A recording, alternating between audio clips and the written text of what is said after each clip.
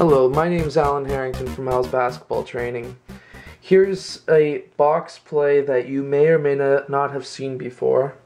What's going to happen is pretty much the men are going to cross.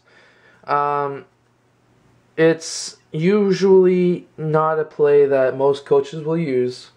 This one's not really for that younger age group that the box offense is valuable to use with. However, you can still use it, and you might be able to challenge your team to use this.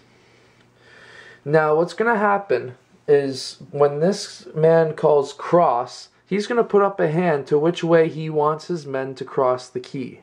Or at least, the high post to cross the key.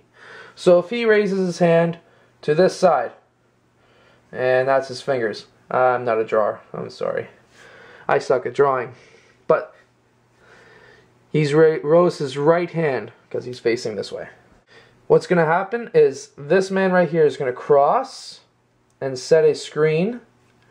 And when these lower post players see that happening, they need to cross in the opposite direction. So this man has to cross this way.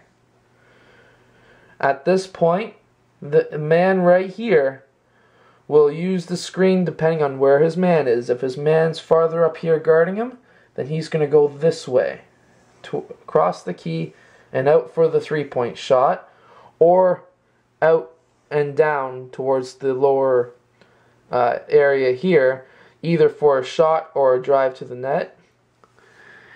And then this man, same thing. He's going to cross, and he's either going to pop out here, or he's going to continue out to the three-point shot.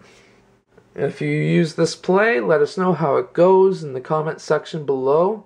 Like the video if you like this play, subscribe for future plays, and I hope you have a great day.